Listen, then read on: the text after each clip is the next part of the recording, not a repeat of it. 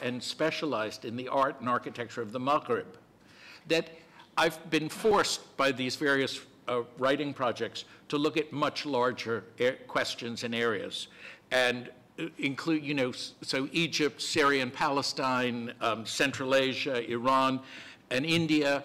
We've traveled to India, we've traveled to China, and seen mosques in China. You will see a picture of one in a little while.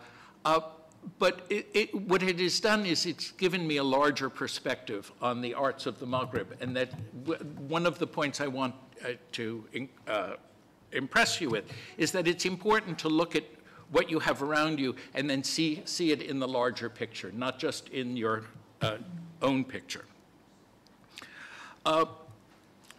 So for the masterclass, I had prepared these 5 talks. We're going to certainly do the 3 of them today, tomorrow, and Wednesday, and we'll have to see about a 4th one that we could do, but we can always work it out. The first one is this question, what is Islamic art? And what I suggested, and I hope you've all had a chance to see this article that Sheila and I wrote about the mirage of Islamic art. That was based on an article we were asked, or it was an article that we were asked to write in the wake of 9/11, when the journal that specializes in art history for the US and an awful lot of European countries too, commissioned it to, they said, we have to know what is Islamic art, what's it about, and what can you tell us? So it was designed for a general audience that didn't know anything about the subject. The second one I'd like to talk, and that would be tomorrow, will be about architecture in the Maghreb, and specifically about buildings in Morocco and in Algeria from the period of the Almoravids and the Almohads specifically. And I've given you a chapter from this latest book of mine on that period. The third talk will be about the minbar from the Qutbiyya Mosque, which is arguably one of the greatest works of Islamic art, whatever that is, in Morocco. And it's in Marrakesh, in the Badia Palace Museum. And I had the privilege of working on it with a project sponsored by the Metropolitan Museum of Art and the Moroccan government to restore this fabulous piece of woodwork from the medieval period. And the final one, and the 4th talk, which I had proposed and we may or may not get to, would be about writing in Arabic script on buildings, particularly with a focus on the traditions here in Morocco. And the final talk had been about geometric design and the development of tile decoration. All of these were sort of based on work that I had done. These last 2 were very current. Sheila and I have been involved in a project to create a handbook of epigraphy, that is, writing on objects, sponsored by the University of Hamburg. And so I was asked to write about Maghrebi epigraphy in Arabic script. And so that was a recent work. And then this tile mosaic, I have always been interested in what is the relationship between tile mosaic here in Morocco, and you see it everywhere, in every building. On the airplanes, on our airplane, they had these little pieces, sort of designs made out of the little pieces of tile decorating the interior of the plane, and how it came to be so popular here in Morocco. So that is what the plan was, and we'll see how far we get with it. So what is Islamic art and architecture? What is it? What is it?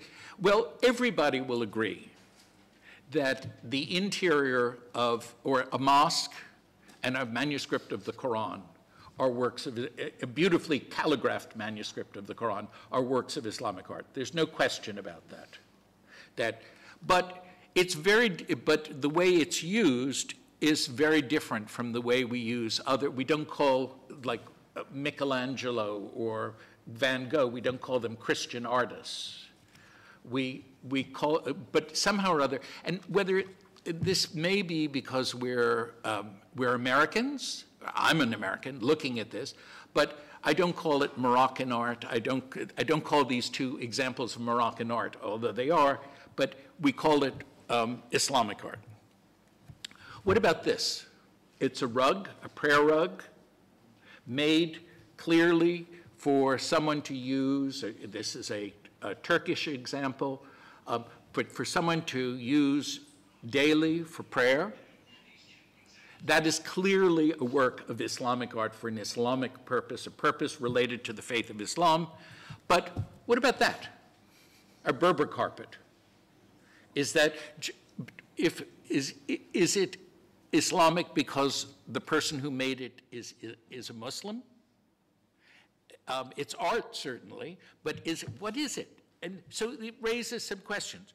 Or here, a manuscript. This happens to be a Turkish example of the Delal al-Khairat, which is one of the great, very popular illustrated religious books. And here we have a representation of the Haramain, the Mecca and Medina.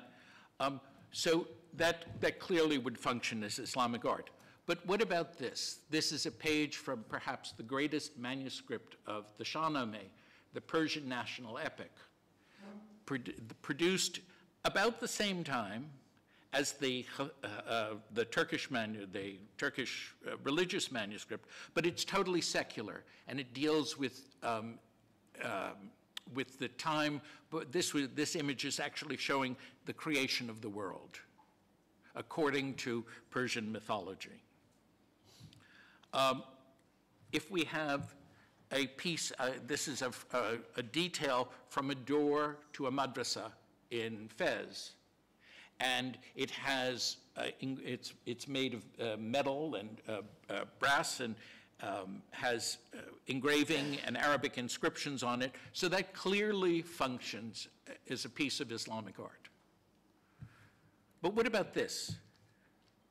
It's a bell that was captured in some raid in the medieval period and brought to Fez and then embellished with candle holders to make it into a chandelier. So is that Islamic art? Is it hybrid art? What is it? And then finally here we can have something like this, which is a canteen to hold water, a very large vessel. It's about this big round, and it has Arabic inscriptions, and I hope it's clear enough.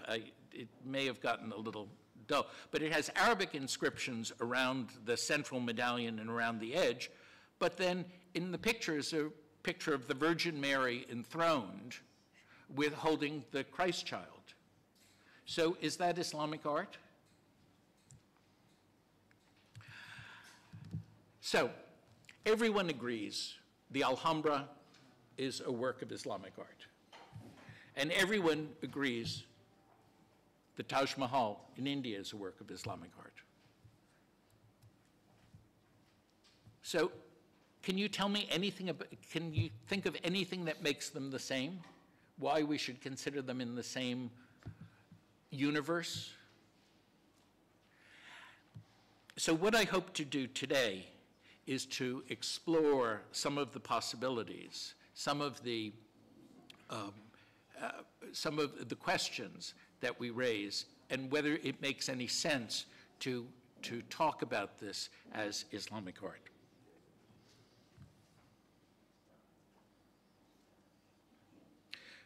So certainly there are some things, some features that we can see in the art and architecture of Islam that are common to different regions. So we can say that both areas have mosques. Everywhere you go in the Muslim world, there are mosques.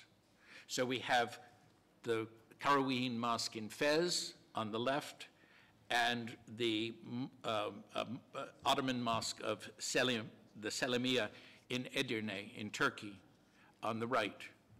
Do they look the same? Do we call this, can we call this a set? It seems ridiculous to do that. If you compare the plans of the mosque, what they're like inside, or on a ground plan, and I assume, do all of you understand how ground plans work? Yeah, okay. Only because I remember doing this to students and it looked like they thought I was showing them Chinese ones. Anyway, they're entirely different. The one on the left is what we call a hypostyle or many-columned mosque, where there's where all the spaces are equally, the ceiling is pretty low, whereas the one on the right has a big domed space, I think you can see, in the middle, and a big very large courtyard, an outer courtyard, and also includes a market. One of them, as you can see, the one in the Karaween Mosque, the plan of the Karaween Mosque in Fez, is integrated into the urban environment, entirely encompassed by the buildings around it. As any of you, or all of you who've been to Fez know, you don't really see it from the outside. I'm just going to go back one. Whereas, and so you can see the difference that one of them has an exterior and is meant to be seen from the outside, and one of them is entirely hidden in a way, and only can be discovered once you enter the building. When you enter the building, you find them entirely different, yet they're both mosques. One of them has enormously high domed ceiling. Another one has long rows of piers and spaces so that you never once perceive the entire space. They both have courtyards, but look at the difference between the courtyards. This is one clear, once again, the Karaween Mosque in Fez on the left, and the mosque of in Isfahan from the early 17th century, which they both have water features, but one could hardly describe them as the same. And I might point out that one of them has a minaret attached, and we'll talk about minarets next, but a tall tower supposedly for the call to prayer, and the other one you see on the right, the one that has the little house, the little tiny, that was where the call to prayer was actually given, although there were minarets on the mosque. So they're both mosques, they both have water features, but they're very, very different. And minarets. So here we have minarets from Marrakesh. This is the Mosque of the Kasbah in Marrakesh, and then one from Iran on the right. And are they the same? Are they equivalent? One is round, one is square. They both have writing, or once had writing on them. The one in Marrakesh used to have writing a little bit. But how are they comparable? Does it make any sense to say just because it's a tall tower, they're all the same? Mihrabs, another part of a mosque that might be, that is common to virtually all mosques everywhere. But you can, and they all have arches, but look at the shape of the arch. You can't really say that these arches are similar, except that they're arches, but one of them is sort of a horseshoe arch, and one of them is a cusped arch that has little squiggles on it. So one of them is from Tinmal, the one on the left is from Tinmal in Morocco, and the one of them on the right is from India. So it's very, very difficult to say.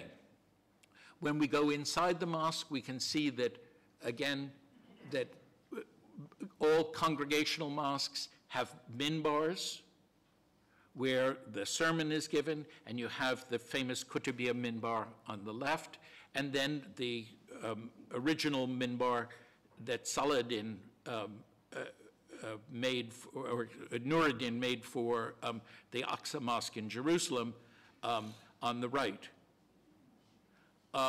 That there's a medieval, we'll get to this on Wednesday, but there's a medieval historian who sort of like says, you know, the Kutubiyya minbar, or in the Kutubiyya mosque, is really great.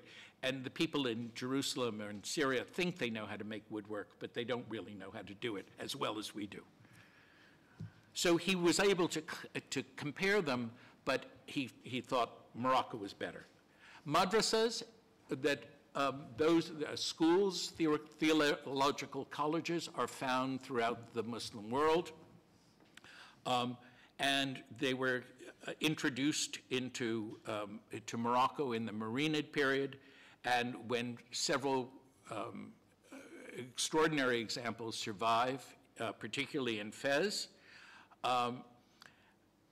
But they have courtyards and they have student rooms and teaching rooms, but are they really very similar? The one on the right is for the Sultan Hassan Madrasa.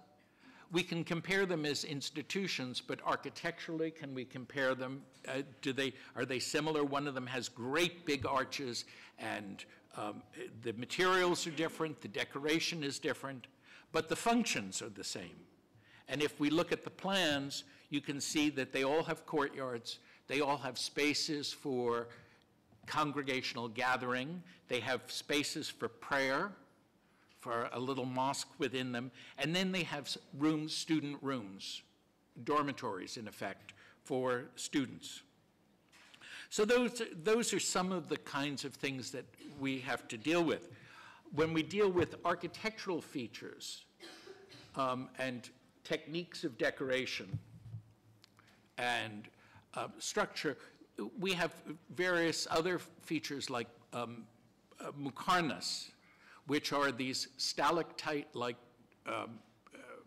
forms, which you see, I'm sure you see everywhere here in Morocco, that they're a ubiquitous form of decoration. The one on the left is from the Alhambra in Muqarnas Dome in Spain, and the one on the right is from Natanz in Iran. One covers a palace room, one color covers the tomb of a Sufi saint. So, is there any is there any theological meaning to them? Are they just decorative? Is there a purpose to them?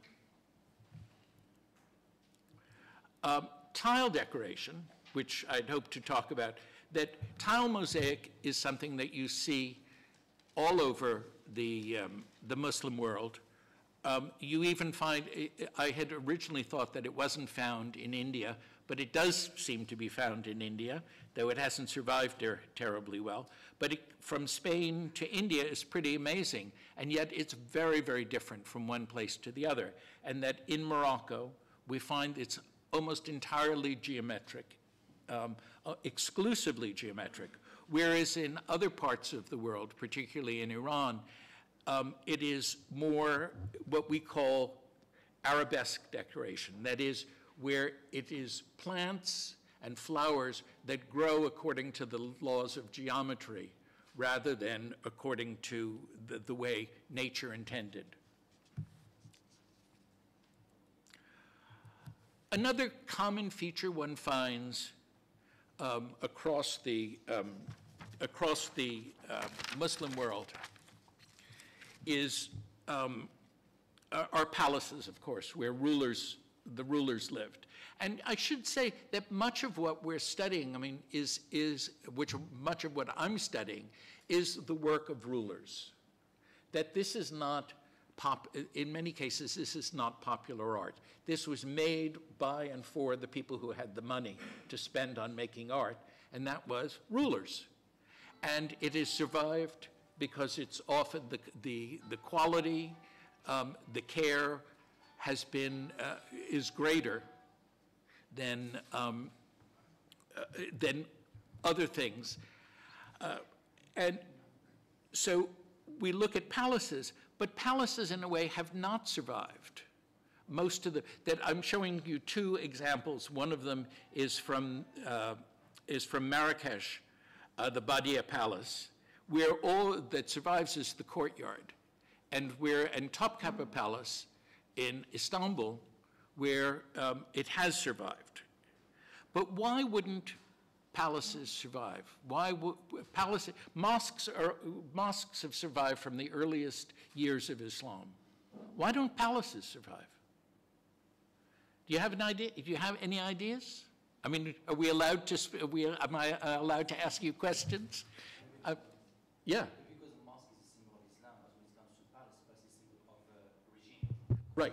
And what happens when a regime changes? Right. You just want anybody else? Yeah. Maybe because of the war. Yeah. Well, cause yes, of mosques are not attacked in wars. right. I mean, and it's probably. I mean, I don't know. Did you have a seminar on law? I mean, but it probably is not a very good thing to destroy a mosque. Right. It's that's probably a bad thing to do. But I don't think there are any laws against destroying palaces. Yes. Also, I think mosques do not idolize a person, whereas a palace does. Right. So I think that is the idea behind maybe not the distractions of mosques, because it represents the religion and also God. Right. So the only palaces that survive are only the ones that are continued to be inhabited by their rulers or the dynasty that built them, with a few exceptions. So the reason Topkapi Palace survived was that the Ottoman Empire survived until the 20th century, and the sultans lived there. And then when the Turkish Republic was declared, they decided not to destroy it, but to turn it into a museum. The Alhambra in Spain, why did that survive? Because in 1492, the Muslims were kicked out of Spain, but why did their palace in Granada survive? Any ideas? Someone's going there. Who's going to the, who's going to the, yeah. So why did it survive? Why did it survive? She didn't go yet. That's exactly, okay. So this is what she's got to Okay, well, it survived because when the forces, Ferdinand and Isabella's armies conquered it in 1492, it was a symbol of the Nasrid regime that had ruled in southern Spain and had been their great enemies. And they also said it was gorgeous and exotic and, quote, oriental or something. And so they saved it as a place where they could sort of like show off that they had conquered these people. However, what was really interesting is that the way that people used, the way that European Christians lived, was very different from these European Muslims in Granada. And that European Muslims did not sit in chairs, and they did not eat at high tables, but they sat on carpets and leaned on cushions. And so their rooms were designed to be used at a different level, whereas Europeans had furniture, heavy wooden furniture, that they wanted to put in their rooms.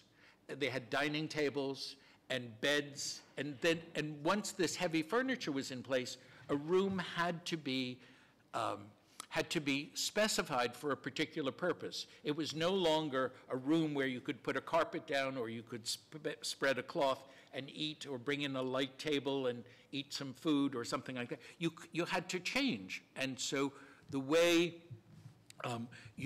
what you found was that the Christians then started building additional rooms that would meet their needs of living in these spaces. But the Alhambra was preserved because it was an exotic place taken over by others.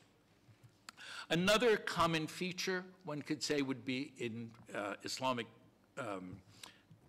societies, the love of gardens, and one only has to look around here at our surroundings to see how wonder, you know, how different this is from, let's say, the Medina of Rabat, where we walked yesterday, and the gardens and water features.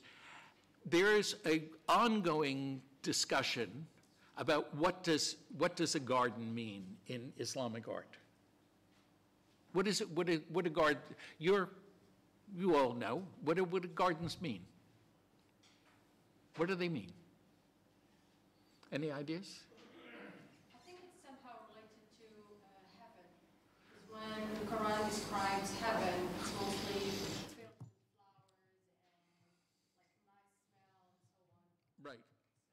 Yes, there's a long tradition, and in fact, one of our first books was sort of about images of paradise in Islamic art, and Kevin Reinhardt, who was also one of the authors of that, sort of produced all of the Quranic references to paradise. And yes, the gardens with rivers flowing, and so everyone always assumes that gardens have a paradisical effect, and they're very pleasant, and everybody knows. I mean, you know that when you walk by a pool of water, the air gets cooler, it's nicer. Flowers, people love flowers. We see a lot of vegetal imagery in Islamic art. But there's also very practical purposes. Gardens are a way of controlling the landscape, of harnessing the resources in the best way, so that if you have an enclosed space, then you only provide water to that area within the enclosed space, and you're not watering the entire environment. You're also producing useful crops. Sometimes they're flowers, which are useful in a way, but also fruits and vegetables and herbs and stuff, so that there are many practical reasons. And there's no reason that one has to think of these things as exclusive, that as one or the other, that it can be paradisical and it can also be practical at the same time. One of the strangest gardens that I have ever come across is this one, which I was sent this photograph by a photographer I think 2002, which is a concrete garden, a sort of mountain. I don't quite understand what it is, but it was the garden of Mullah Omar's house in Kandahar. And it's just, I mean, as a lawn or garden ornament, it's rather bizarre. I don't know. But, you know, you could hardly say that this is and this little palm tree down at the bottom, I don't think, can you all see? Right in the middle, the man is standing right next to right in the center of that thing that is a... It looks like the complete opposite of what a garden is. Well, exactly, but, you know, I mean... Triumph over the landscape? I mean... What to do with excess concrete? I don't know. I mean, I don't know. I mean, it's just, anyway, it's bizarre. And then finally, what do we do about, well, not finally, but what do we do about contemporary art? And, you know, look around the room. This is, here on the screen, we have Lala Saidi, who's a Moroccan artist who works in the US. And she does these extraordinary photographs, these enormous photographs that she does here in Morocco. And so this is one of her photographs from a series. Is that Islamic art? In case are you familiar with her work at all? But, you know, for those of you who aren't, that she uses henna to write all over her subjects, and I mean, she spends a great deal of time sort of living and talking with her female subjects, all women, and then writes these endless verses and in henna on them and on their clothing, and then photographs them. Yes? Oh, there is another one. It's really famous where she mixes like the calligraphy, like Arabic calligraphy, with the body. And it's been said that it's a mixture, a combination of the profane, the body and the sacred, which is the Right, Quran. right. And that's why her work is really controversial. Right. Like she's breaking the taboo and mixing the two that are unmixable. Right. Yeah. So, you know, is that, so that could possibly, one could call it Islamic art, even if it's somewhat, you know, questionable, because she, let us say she's used writing with. Tell this to a Saudi. Yeah, as Sheila says, tell this to a Saudi, you know, no.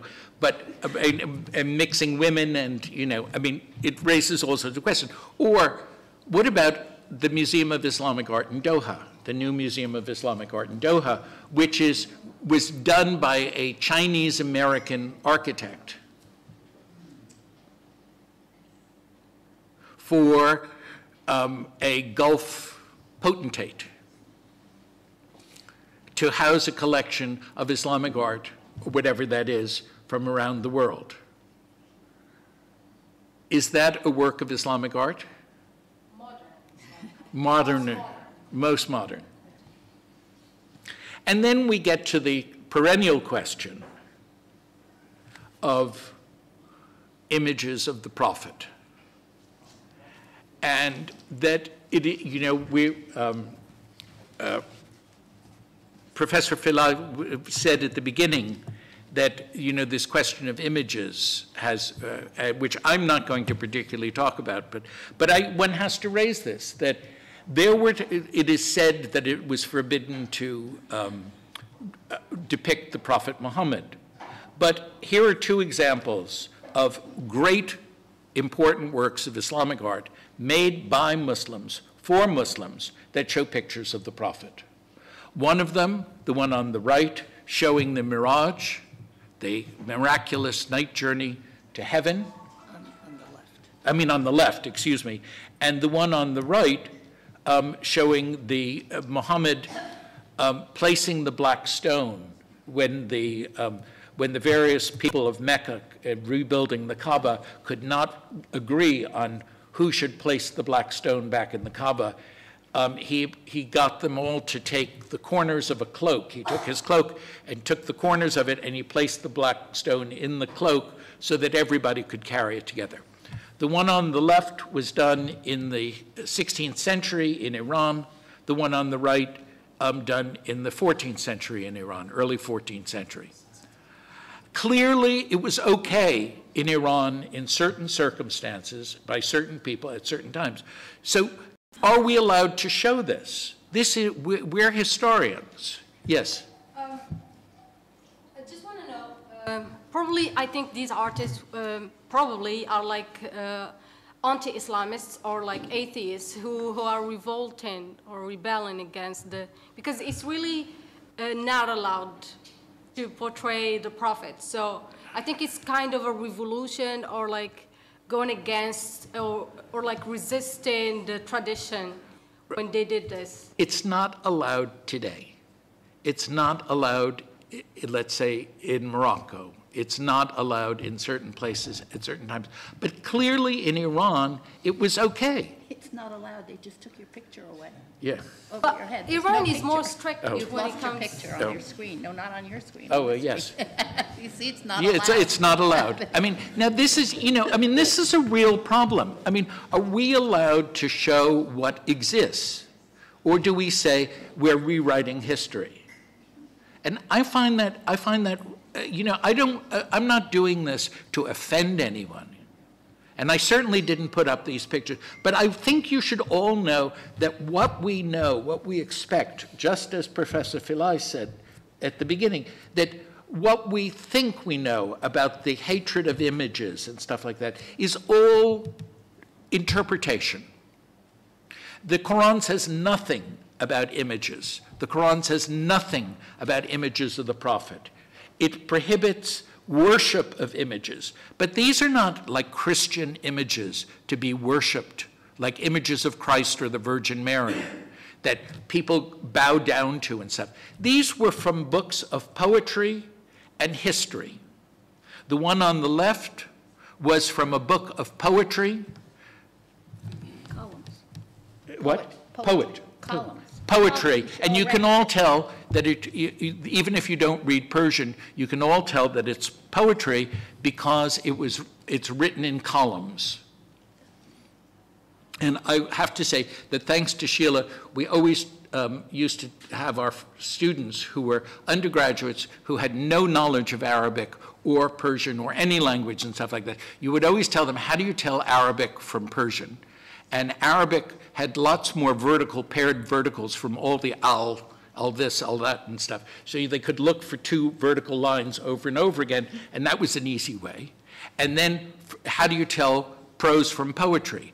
And prose, and I'm sorry I didn't put up the prose page, but it runs across the line where poetry is, certainly Persian poetry, is always written in multiple columns.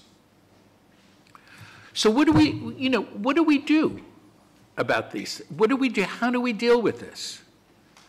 How do we say that this is important, that this existed, and that what we are told is not necessarily true? Professor? Yeah. Is it okay to ask a question? Yes, absolutely. I guess, or more like an intervention. I guess when we are speaking about Iran as this country, we are talking about in Islam, we are talking about two major doctrines. We have the Sunni and the Shi'i.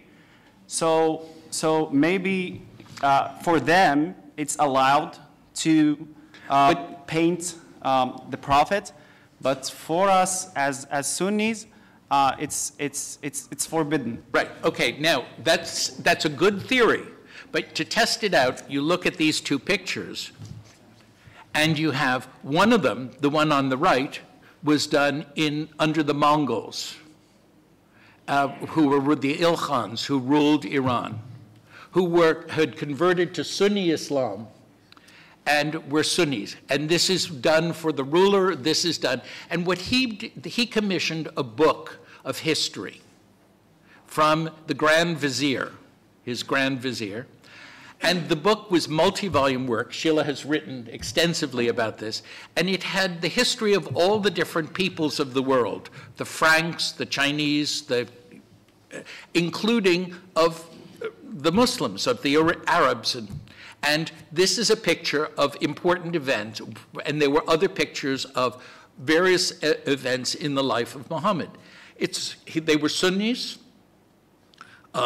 So that doesn't necessarily follow. You know, it was a good theory, but it doesn't.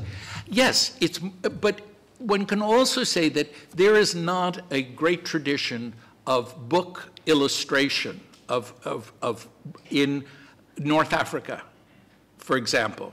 There is one illustrated literary manuscript that survives from Al-Andalus, which is now in the Vatican Library. Now, does anyone have any idea why there are so few illustrated books? I mean, they were popular in Turkey, they were popular in Iran, they were somewhat popular in Egypt, but they were certainly popular in India. So you have some Sunni countries, you have some Shia countries. Why? So that doesn't seem to be, it doesn't seem to be related to the Sunni-Shia split. So why would there be so few from, let's say, Al-Andalus, from Spain? Any idea? Historically?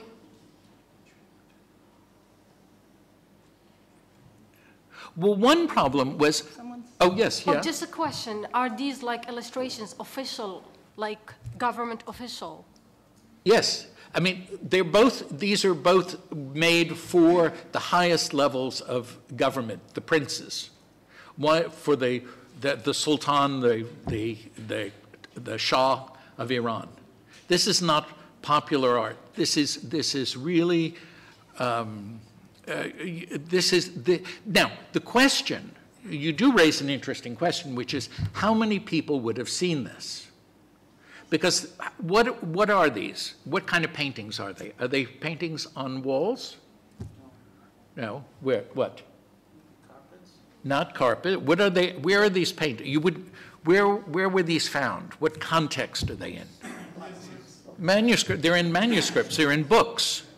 So the only way you see them is when you open the book. Yes? So are you looking for this specific incident that's happened in the past in Spain, where we are looking for this burning of libraries? That's the one. Yes, exactly. That so much of what, and so this brings up this very, very important point, which is so much of what we have has survived accidentally. And so there is this one manuscript of the love story of Bayad and Riyadh that is illustrated with paintings. And it probably is from the 13th century and shows these two lovers. You know, it's the Romeo and Juliet story or something, the same kind of thing, very popular in all cultures. And there are pictures of these two lovers in the garden, and he has to disguise himself, I think, as an old woman to go see her in the, you know, in her garden and stuff. But that's the only one. Now, should we argue on the basis of that one manuscript that there were no other manuscripts? Or do we say this is the only one that survived? And then do we have to say what else might have survived? Now, I don't know of any illustrated manuscripts that survive that were produced in Morocco or Tunisia or Algeria, except for religious manuscripts like the Dalal al-Khirat. I do not know of any. Now, does that say more about the particular form of Islam, not necessarily Sunni Islam, but the particular, whether it's Maliki law as opposed to Shafi'i law, and these things have changed over time, that people interpret these things. So as scholars in the 21st century, I think we have to sort of like realize that these truths are not immutable. They change over time, and that we have to be open to seeing to seeing the variations, even though they might very well disagree with what we deeply believe personally. So, enough with it. You see, I knew that when I showed these pictures, it would, right. I was thinking of I have a slide of all the Danish cartoons, but I thought that was really going to be offensive. Right.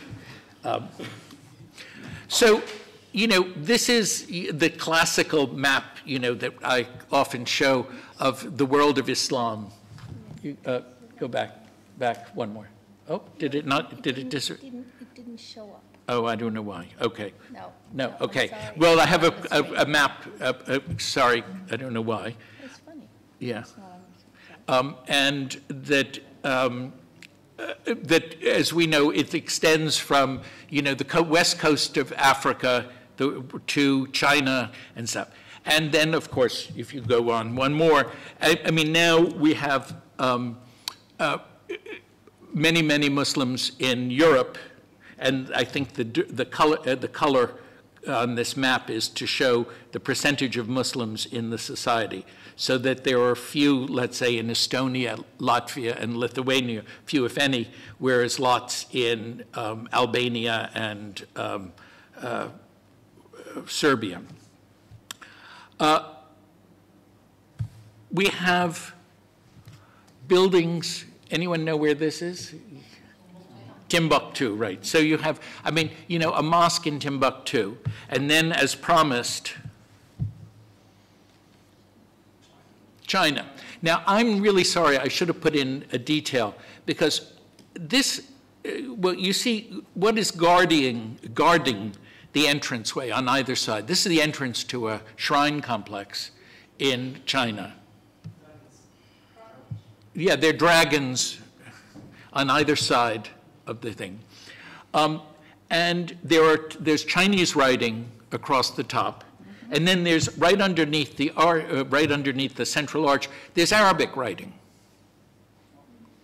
Is that a mosque? It's a mosque, yeah, it was the entrance to a mosque. It's hybrid art. Well, they think they're Muslims. They think they're good Muslims, you know? Who are we to say that they're not good? I mean... Well, Islam is not particular to one region.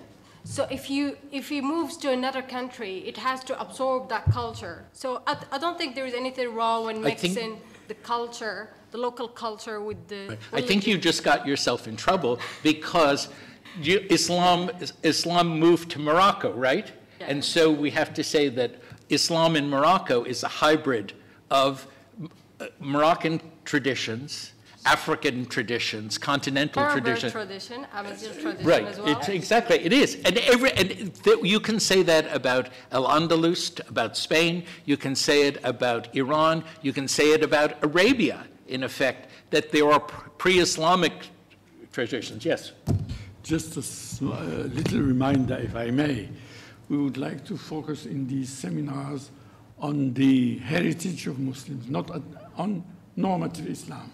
Because if you wanted to know what the Islamic norm, should you do this or should you not do it? Should you allow this or not, and so on, that would take us into a theological discussion. We would not have scholars like Professor Bloom or whatever. We would have rather some ulama or traditional who would tell us this is halal. And let me just also add a little small reminder for our colleague who remarked about Iran and Shiism, that Iran was not Shia until the 16th century. Right. And they had to bring Shia theologians from Arabia to teach the population Shiism. And if I may say more or less, the main Sunni theologians are originated from Iran. So there was a kind of exchange. The Sunnism was a gift from Iran to the Arab world, if I can say, while Shiism has been forced on Iranians by Arab theologians. So here I think we should keep some caution about the heritage of Muslims. Absolutely. The picture is so complex, I mean, so different from everything we may believe in. Thank you. I would just say that my early work was specialized on the Fatimid dynasty in Egypt, which was and North Africa, and they were Shiite. But the thing about that art historians always comment on is how how many pictures there are on ceramics from the Fatimid period, not on anything else, but on ceramics. Now, does that have to do? They always say, oh, it's because they're related to Iranian Shiites. Well, they're not. So we should. I think there's one. Well, let me go back and say that one of the things that I found really, really interesting when I was a student, I'll just finish, and then was how the questions in this field seem not to be answered. They can be asked, but they're not answered. And that makes it interesting. Yes? Okay, thank you so much for your presentation. First, I would like just to go back to the title of what is the Islamic art. I've been to many places in Spain, for example, Alhambra, Sevilla, Cordoba. Right. There are a lot of things to see there.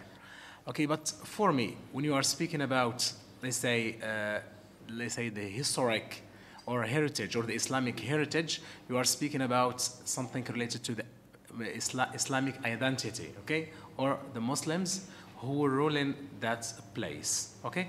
This is my point of view, but my question here, if we go back to, let's say, all these examples of Islamic heritage, okay? I'm not linking them to the Islamic faith, right. Okay? As you told me at the beginning, yeah. But if we go back to all these examples, okay? Can we say that that's, let's say, the identity of Islam, okay, not as a religion, but of Muslims, still the same, although the place is ruled by, let's say, Spanish government and so on. Okay, thank you. I mean, I hate to say whether we can judge. Oh, I hate to say whether we can judge about what all Muslims think. That one of the very current objections in scholarship is essentialism. that to say all Muslims think this, that all Americans don't think the same thing, all Chinese don't think the same thing, all Russians don't think the same thing. So I don't think we can say that all Muslims felt the same way about a particular kind of art. Now, I want to move on to this question, this world that we're talking about. And one possibility would be to say that we can't just study Islamic art, but we could then study the art of the Maghreb. And we can say that all Maghrebis sort of had this one attitude. Would you agree with that? Do you think all Maghrebis, had the same attitude towards art? Or, so, I mean, that's one possibility. But if you're going to do that, and you're saying we don't have such a thing as Islamic art, then you could say, okay, there's another kind of art that's focused on Egypt and Syria, that the art of the Mamluks in Egypt and Syria, that's another possibility. But does that have would that have anything much to do with the Islamic art of the Maghreb? Could you compare them? What about the world of the Ottomans, the Ottoman Empire?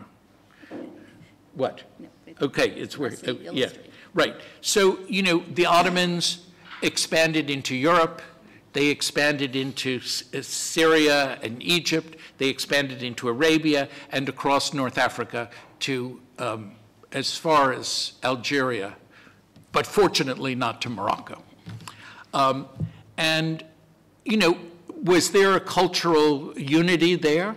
Well, if you look at Ottoman-era mosques in Tunisia, they certainly don't look like any Ottoman-era mosques in Istanbul. So you can say there are certain shared cultural values, but and the introduction of the Turkish language, but you can't find you can't say it's one cultural region. What about Arabia? We've been talking about Arabia, the heartland of Islam. Is there just one art, and that we should think about the art of Arabia? And similarly, Iran and the Iranian world, which stretches actually to include most of Iraq, Iran, and Central Asia. Or India, which includes Pakistan, Afghanistan, where it intersects with the Iranian world, and basically the northern two-thirds of the Indian subcontinent.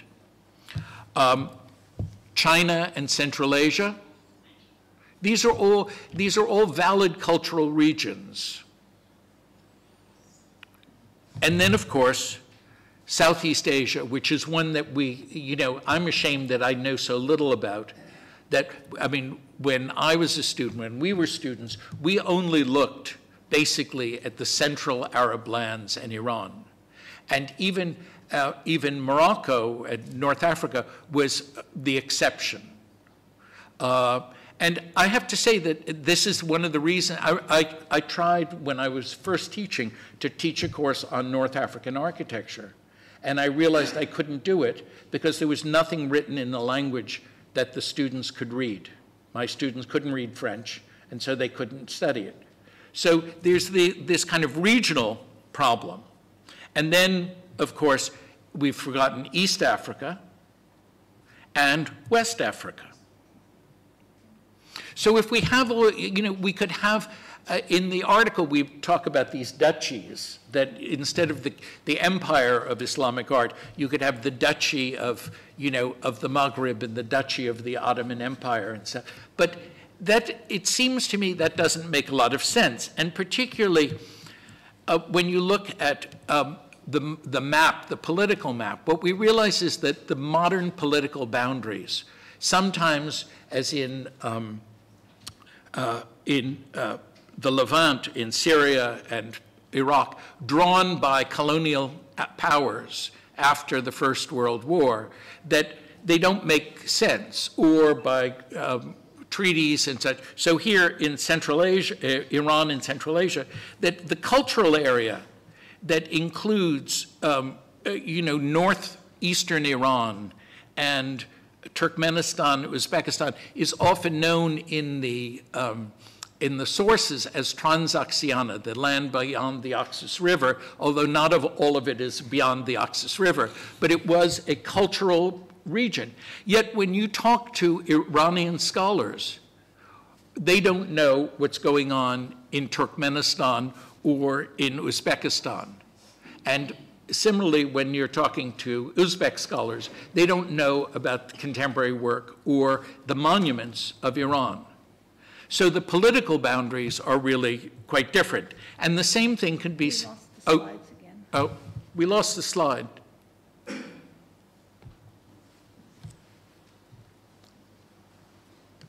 Yep, okay. Here we are. Okay. So now we're moving on. Oops, now we don't seem to have that slide. No, go one ahead. No, back? No. No. I don't have it. It's not on this. I don't know. Oh, Okay. well, okay, so I had to, somewhere or other, I had another picture, I don't know where, I'll make sure, of Morocco and Algeria together. And that, if you study only Moroccan art, you're not going to be, or Moroccan architecture, you're not going to be including Tlemcen in Algeria, which is as much a function, much a part of Morocco, or the same as it was. And the political boundaries are really only evolved around 1500 to divide these regions. And so it's artificial not to consider them together. But modern politics, not to mention borders, makes it difficult for people to go and see for themselves what's on the other side of the fence.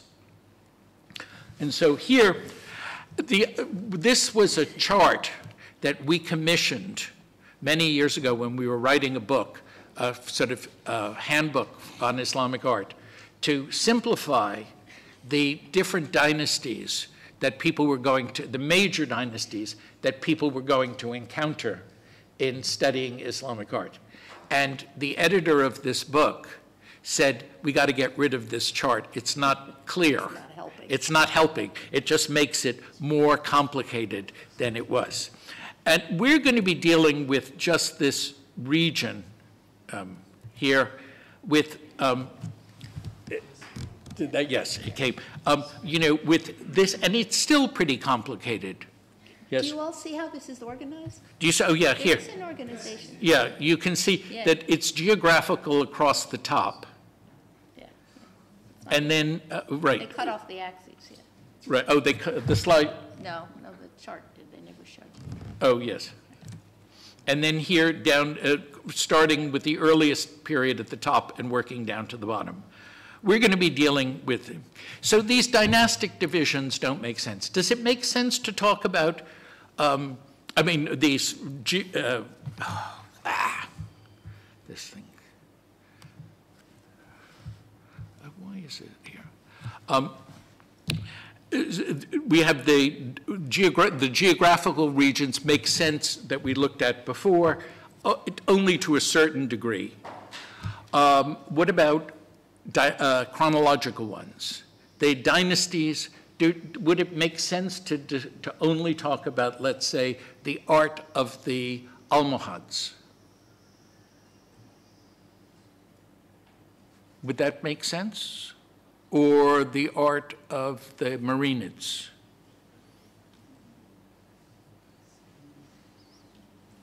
Any ideas? I mean, are there good reasons to do it? Are there bad reasons? Yeah.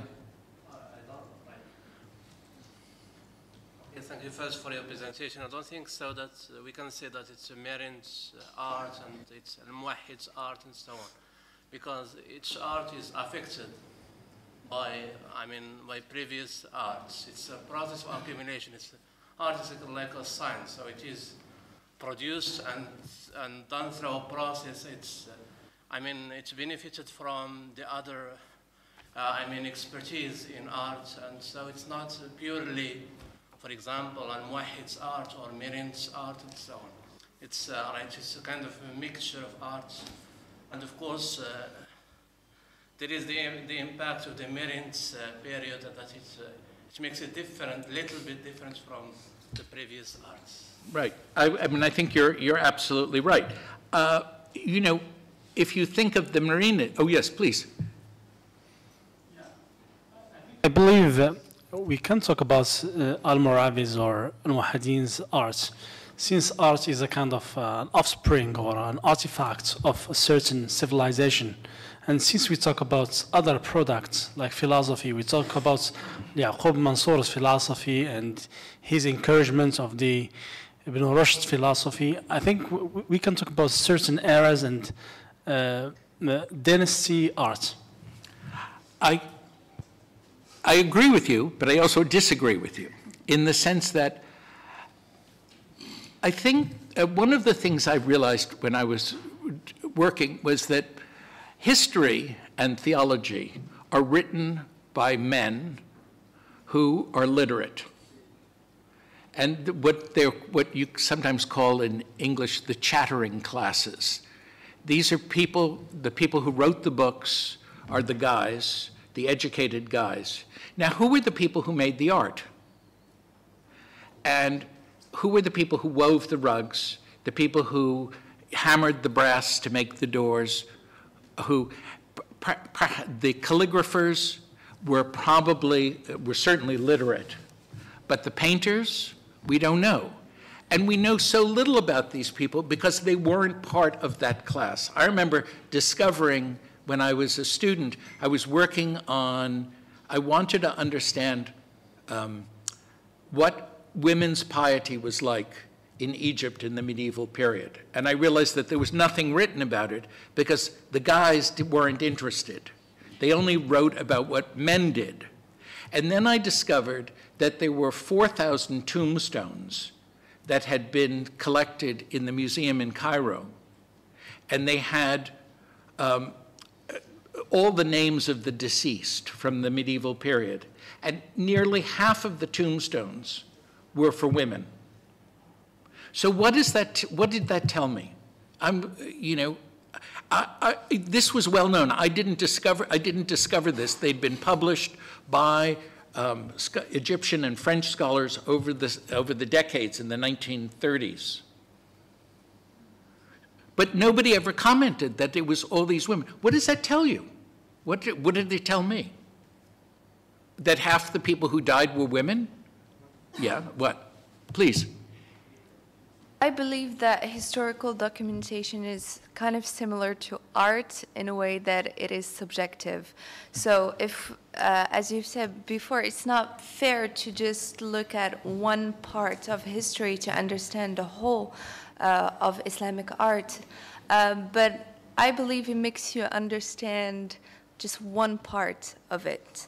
But I think the importance, or the important part is to identify which part and from which perspective are we looking to understand. Exactly. So that you can say that the texts that were written by the historical texts, the reports of the dynasties and their great accomplishments and their wars and their battles tell us about what one segment of society did. But what does the art tell us? That which survives, not everything, but what does it tell us? Yeah. Please. So first of all, thank you so much for your informative presentation. I want to discuss this issue from an ideological perspective. So when we say an art is a representation, and representation is a discourse in itself, right? And when we say discourse, there is a kind of power, right? So we have to know those people who create that kind of art, do they have a kind of power? Because they carry a kind of ideologies, and that ideologies they carry at specific civilization at a specific time. So here there is a kind of semiotic ambiguity, because when we say an image or a picture, we have to understand two things, as de Saussure said, the signifier and the signified. So the signifier is the sound and the signified is the thoughts. So we have to put much emphasis on that sound or that thoughts. So what does it mean? So the first thing, we should understand the semiotic, we should analyze those pictures from semiotic perspective. Understanding the signifier, the signified, and sometimes we have a picture, and if, for example, if I give you a picture of a rose, you will not understand what does it mean. But if I use a language in it, you will understand. For example, you have a picture of a rose and you have the language happy birthday. You will understand that that picture signifies the idea of the gift of birthday. So the same for the art. It's an image. At the very end, it's a discourse, and it carries an ideology. And that ideology, it is for a specific civilization at a specific time. I think you have a point for images. But a lot of what we're studying isn't a picture about anything. What, yes?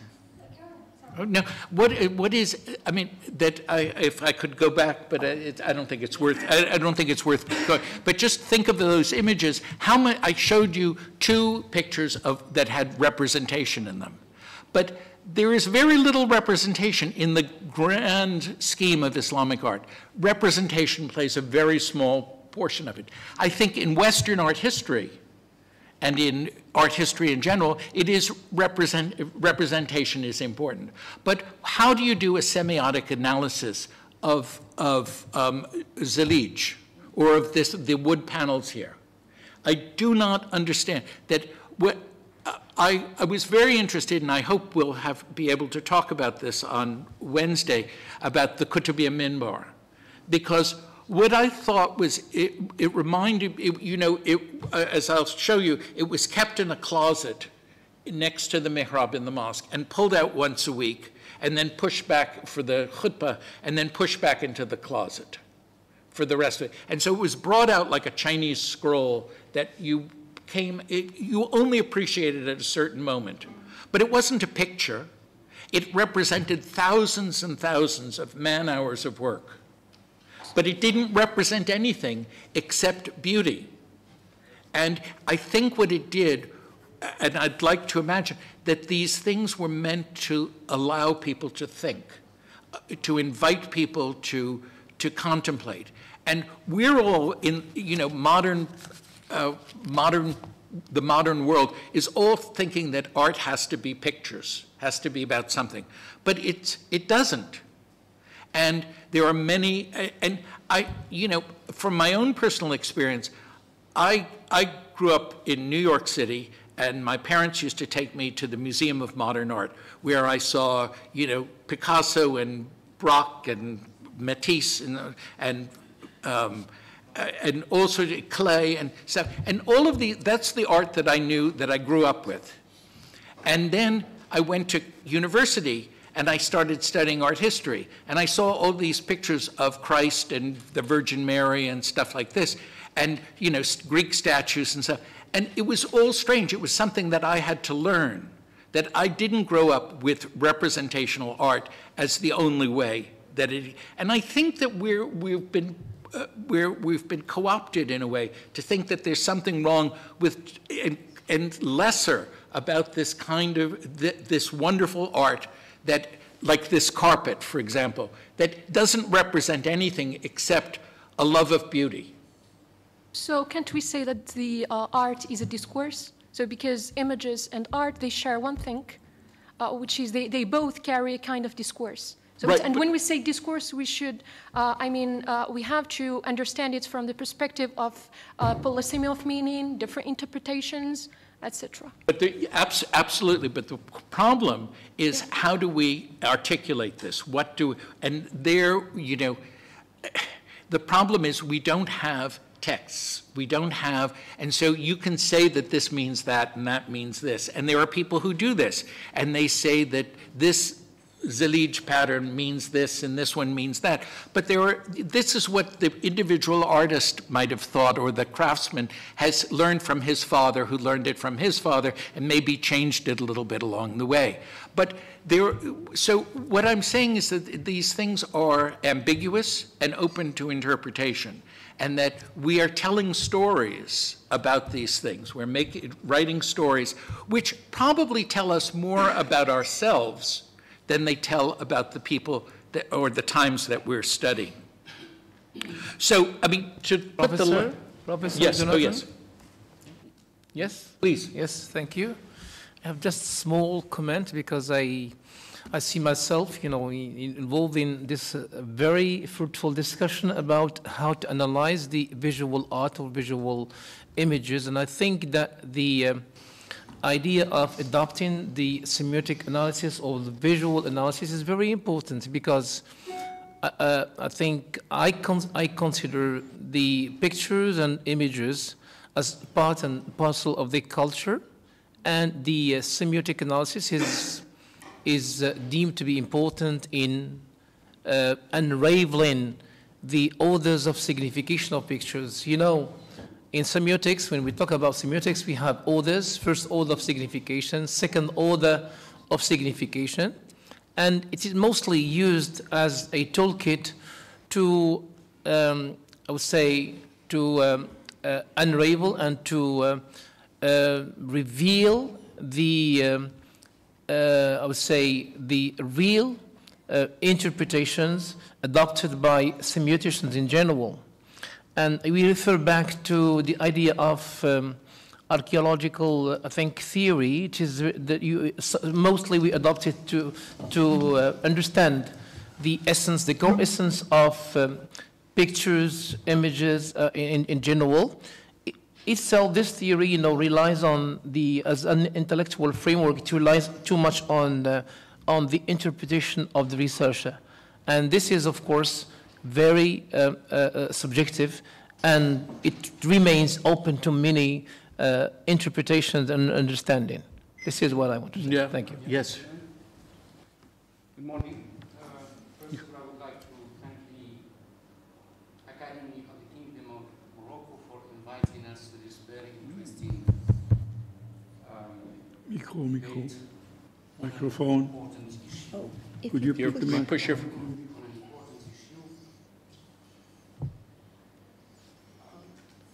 Yes, I surveyed the articles that you wrote and that have been sent to us. I think that students, PhD students, should, by the end of this session and the workshops, they should become aware first of the definitional issues involved in Islamic arts, 1. 2, they should understand and become aware that the objective is not to come out with a clear-cut definition that this is Islamic, this is not. This is ours, this is not. There are no clear-cut lines and gaps between the contributions of many people, many civilizations to enriching Islamic arts and Islamic civilization, and we have, Muslims everywhere, have contributed to strengthening, enriching the civilization of others. What we should be able to do by the end of the 3 days is that to understand the most important ingredients, components of Islamic arts, with the ultimate purpose to understand that diversity that is one of the strengths of Islamic arts. That diversity that have been shaped by different variables: regional, religious, cultural, those related to dynasties, regions, different variables, different criteria that we have to understand for a better understanding. The ultimate purpose, once again, it should be, or at least for policymakers, since we are talking about policy making, is that how Islamic arts can better contribute to sustainable development in our country and, of course, other countries. How Islamic arts can contribute to sustaining peace, developing dialogue between cultures and religions, and maintain peace worldwide. And of course, as you know, that our country is a leading country in this respect in Africa, in the north of Africa. To this end, I think we should work on, by the end, because we have to ask what is next, to set, or at least to include, this research area in our laboratories, in our master programs, particularly post-colonial master programs, post-cultural studies, in history, because this area is multidisciplinary. It draws on different disciplines, and it requires teams from different disciplines to contribute to the improvement of our higher education, and of course, in the direction of serving the goals of sustainable development. And this is very, very important. Yes, this is just to set the ground of, right. Well, I thank you. The ground for the workshops. Right. Well, I thank you. I think that. Yes, I have one more slide. So the last, yes. So to sort of wrap this up. So what is this? Is it a good term? I mean, I don't like it. And most of you don't like it either, I think. But I'll just show you an example. At the Metropolitan Museum of Art in New York, they got, several years, they used to have galleries of Islamic art, but everybody complained. What is Islamic art? So they came up with a new title that they put over the entrance to the galleries. And you can go one more, which is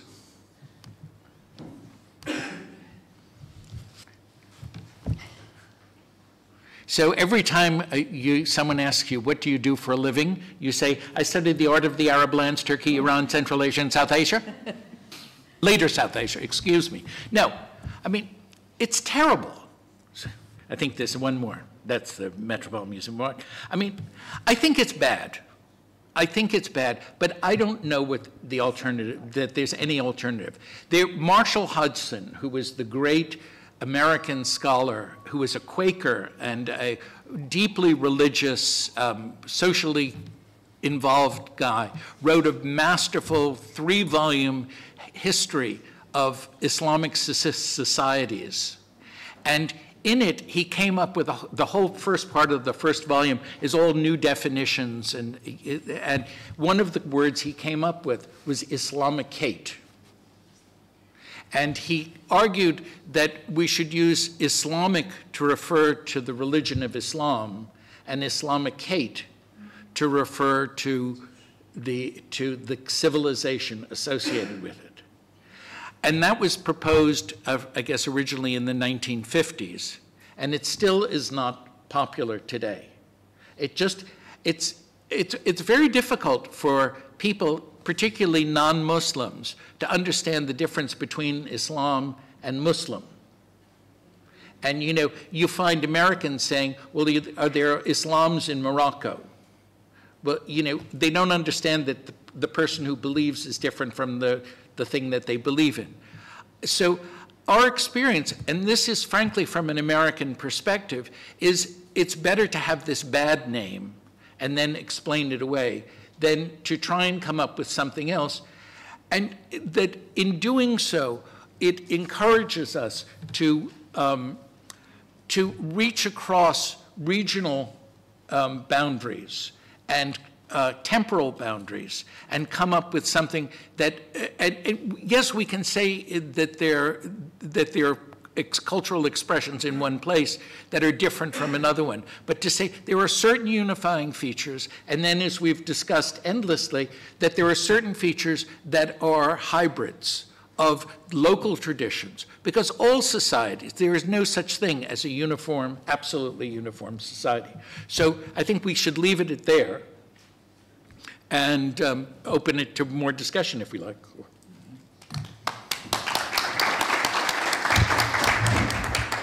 Well, again, thank you very much for these clarifications. I would say I would refer to them as clarifications. And thank you very much for giving the example of Marshall Hodgson, who is not very well known here in this part of the world, since his book, as you said, is quite substantial. It has been translated recently into Arabic, but with a very bad title. They translated as it were the adventure. They mixed between venture and adventure. Oh, right. And let me say that in his, as you said, I would come back to what you pointed about his introduction. He insisted that, for example, when we talk about the traditions of Christians, we make a clear distinction between Christianity as a religion and Christendom as the era or the history of what these people did with their beliefs. And he suggested that we do the same for Islam, that we keep the